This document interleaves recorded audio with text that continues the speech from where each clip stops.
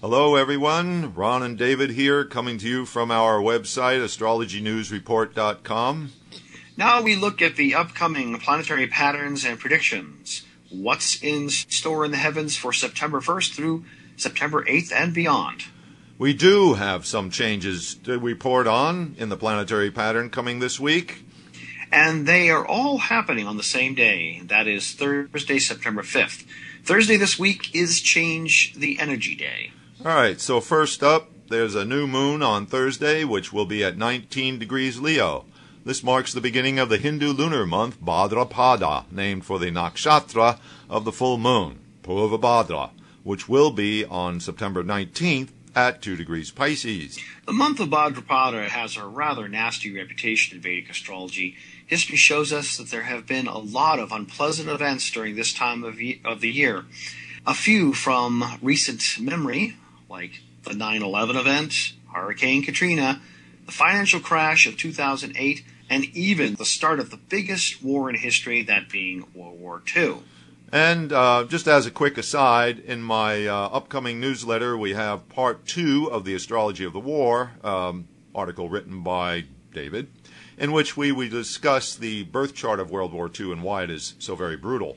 This article can be found on your website, Ron, livingskillfully.com. Yeah, as soon as I put it up there. It's not there yet. Okay. Yeah. Also coming up this Thursday, September 5th, Venus will be changing signs. After nearly a month being debilitated in Virgo, Venus will move into its own sign, Libra. A planet in its own sign is considered strong and favorable, but this time not all is well in Libra because Venus will join up with 2 major malefic planets, Rahu and Saturn, who have been transiting in Libra all this year. Additionally, Venus will now be receiving the square aspect from Mars. So with Venus co-joined with 2 malefics and simultaneously aspected by a third, wouldn't you say that the significations of Venus are likely to suffer during the coming weeks? Yes, indeed, David. You and I will undoubtedly be finding all sorts of stories related to Venus in trouble through the rest of this month. Again, on Thursday, September 5th, we have Mercury changing signs. Mercury leaves Leo, where it has been for nearly 3 weeks, and moves to Virgo. Since Virgo is Mercury's own sign, Mercury is strong and happy here.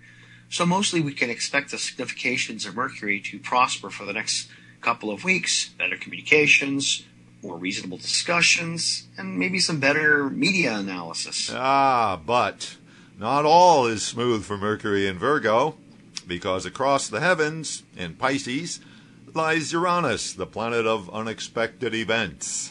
Yes, our favorite planet of sudden events, rebellion, and disruption. Its influence on the planet of communications is likely to bring some unexpected media stories, no doubt also some radical thinking, as well as an assortment of gaffes, people barking out of turn, and so forth. Yeah, well, I'm looking forward to all the embarrassing stuff that you, of course, will be reporting on, David.